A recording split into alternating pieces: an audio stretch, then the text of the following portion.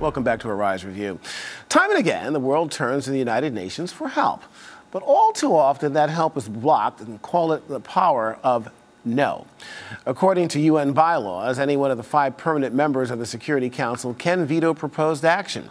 Now, Amnesty International claims that sometimes members use a veto more to protect their national self-interest than to protect others in desperate need. As a result, humanitarian crises are allowed to go unchecked. That's why Amnesty International is calling for change. They urge that veto power be set aside in cases where atrocities are being committed. This would enable the UN to respond more quickly to prevent genocide and to aid victims of conflict. Well, Ambassador John Hirsh is currently a senior advisor at the International Peace Institute and was formerly the U.S. ambassador to Sierra Leone. Welcome to the show. It's really good to see you. Nice to see you. You don't think, in any stretch of the imagination, Ambassador, that any of these countries will drop the veto power? Correct. You know, the United States would never have joined or created the United Nations without the veto, because it could not give the decision-making on the use of its forces or its engagement to other countries. And I think the same applies to Russia today, to China, so on. So France has made an offer to voluntarily suspend the veto. But I think this kind of misses the point. The real point being the importance of bringing the great powers together in cooperation on addressing crises. There have only been 2 vetoes in 2014. Amnesty International has made a big to-do about this, but there have been fewer vetoes since the end of the Cold War by far than were used during the Cold War. So I don't think the veto is the issue here. You don't think it might have been the case necessarily also, say, for instance, in recent history, in the genocide in Rwanda, had there been quicker action, maybe this could have been prevented if there was no issue with the veto? What are your concerns about that, if any? But there was no veto issue in the Rwanda genocide case. There was no resolution on the table. It was vetoed. This was a lack of interest, lack of engagement. And in the American situation, 18 Americans had been killed in Somalia 6 months before the Rwanda genocide. And even though not stated this way, the United States was not going to re-engage in Rwanda.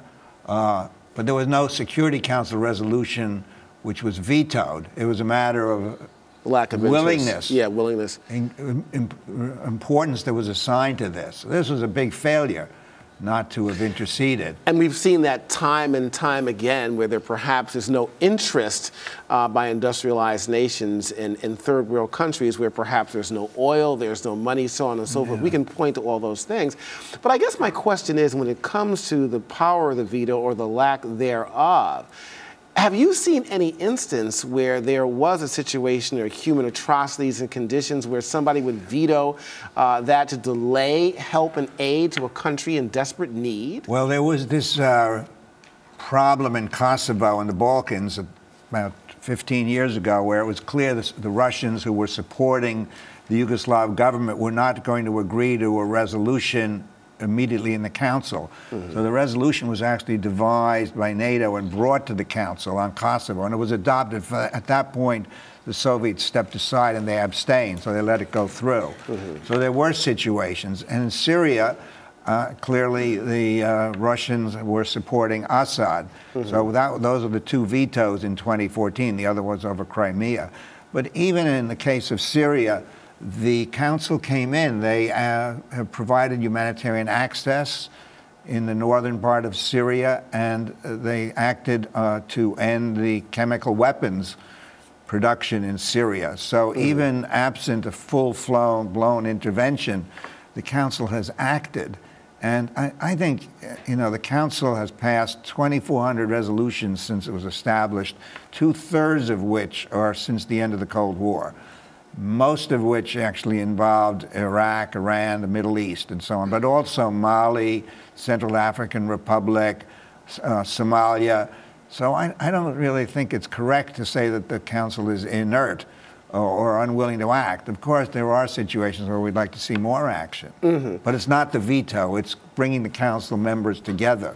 So you're saying basically, in a sense here, in closing on this, Ambassador, that Amnesty International, their efforts here or their charges really have no teeth. I think this is very well intentioned, and I understand the frustration about inaction. But I think realistically, it's unlikely that there's going to be this voluntary giving up the veto, and it's in the charter. Right.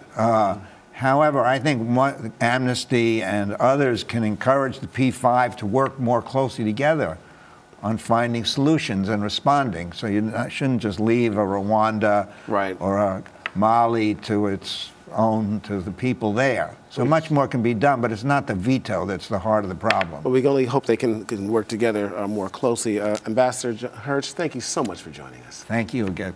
Pleasure to see you again. All right.